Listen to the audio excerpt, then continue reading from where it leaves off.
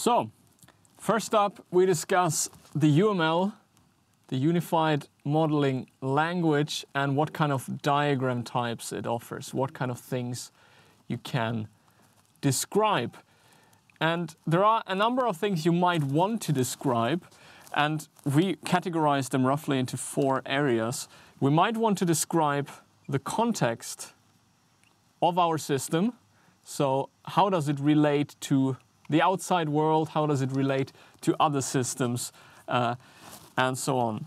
Here, we actually don't have any direct UML diagram. So there's no diagram that says that is particularly well suited for context, but very often we use, for example, class diagrams or component diagrams. So they do fit into that. Then we have the so-called interaction diagrams. So describing how several components, systems, subsystems, several units communicate with each other. And the prime example here is the UML sequence diagram. And this, I hope you all remember, you have actors, you have what is called a lifeline, and you can send messages between them, for example, asynchronous messages, or you can have synchronous messages, where you have these bars on the right side and they return. And the important thing is, that's why we talk about interaction diagrams. We have several components here. There might also be a user somewhere else, but the idea is you describe the interactions. You don't really describe what these things do individually. You have these kind of calls sometimes that the component calls itself with something, but the main focus is really on the interaction and what's going on between. And that's really important. For example, if you have 2 components, 2 systems developed by different companies, and you want to in detail describe how they should communicate, the protocol between them. Maybe you have to have A being sent before you send B. So these things are, for example, very, very common if you go into the network area.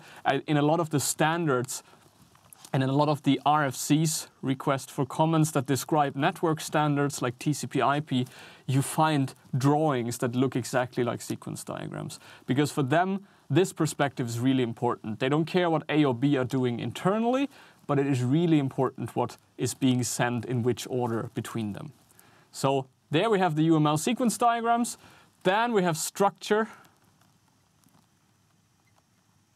So we might want to describe how a system looks like, how it's decomposed. And again, the prime example here is the UML class diagram, which you're probably most familiar with. So we have these boxes that describe different classes. They might have attributes, for example, name. They might have operations, these things here, for example, A. And of course, you can add things like types, parameters, return values. You can have interfaces, you can have abstract classes. There are a lot of options.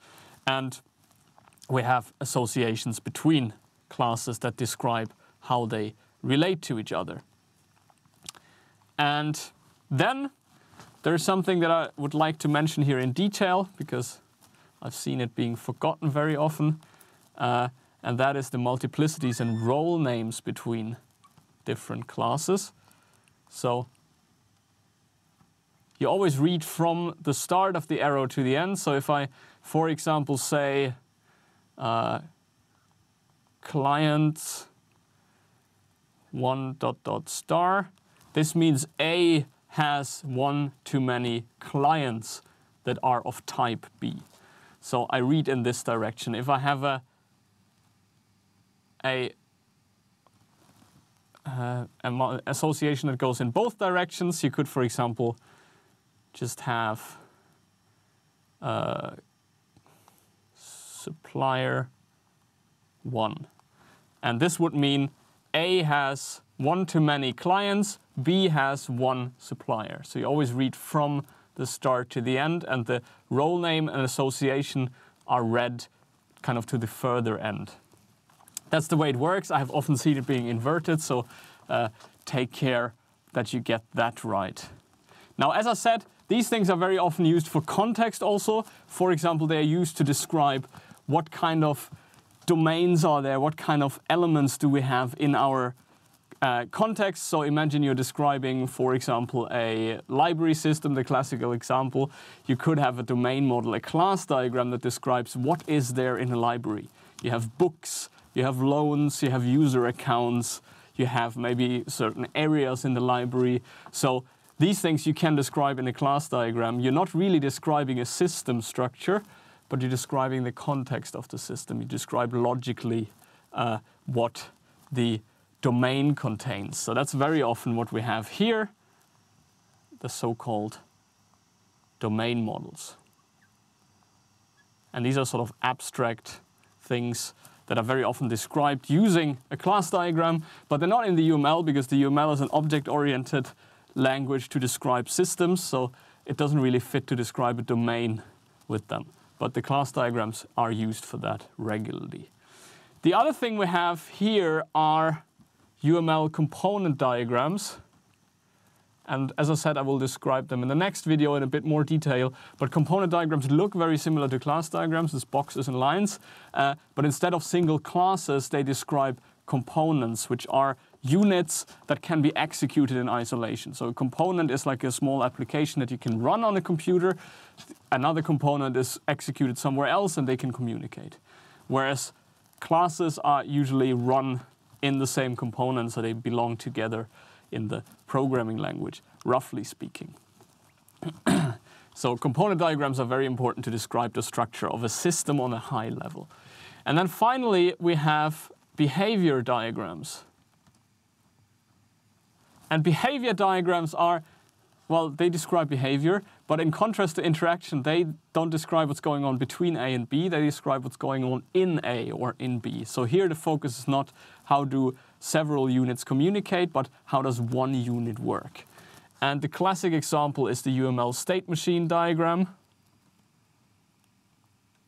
So we have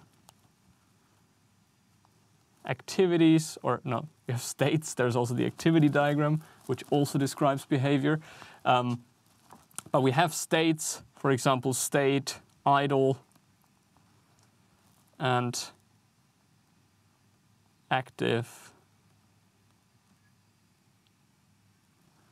and error. This would describe a system that is maybe a very basic model for a lot of devices, like embedded devices that are either idle or they do something when they get activated. They might get deactivated again. They're still on, but they're somehow idle. And then from every of these, there could be an error happening. So then they end up in the error state, and they usually don't leave the error state, but then they're sort of done. So these really describe what's going on here. So for example, A, our instance A here, could have this behavior internally, but then it communicates with something else in a different way. So these things are very useful to describe the state of something, the behavior of something. Very common in a lot of embedded systems that you describe how does one component work. So this is extremely common there, it's extremely important. Think about, for example, robotics, think about cars, different components in a car, in an airplane. There this view really fits well. This is more sort of network level communication between different things. And then the structure is really whenever you want to describe how something is decomposed into pieces, which is a very, very common use case in pretty much all engineering. We usually try to take the big system and break it down into pieces so that we can deal with those pieces independently, and it's much easier than trying to figure out the entire system. So that's the scope of what UML offers. And of course, there are much, much more diagrams. I always forget it's 12 or 14 different diagrams you can have. But honestly, sequence, class, state machine diagrams, component diagrams, and probably activity diagrams, those are the 4 to 5 that you should really know, because they are being used a lot. And even if you don't see them in wherever you start working in industry, in certain areas, it's almost impossible to work without them. People might not always draw them, but you should be aware that these things exist and they can be extremely useful to express what you want to do. So that's the overview. Next up, we'll discuss the component diagram just to give you a bit of an insight there. And then we go into the discussion about what is a model, why should we model, and all of that.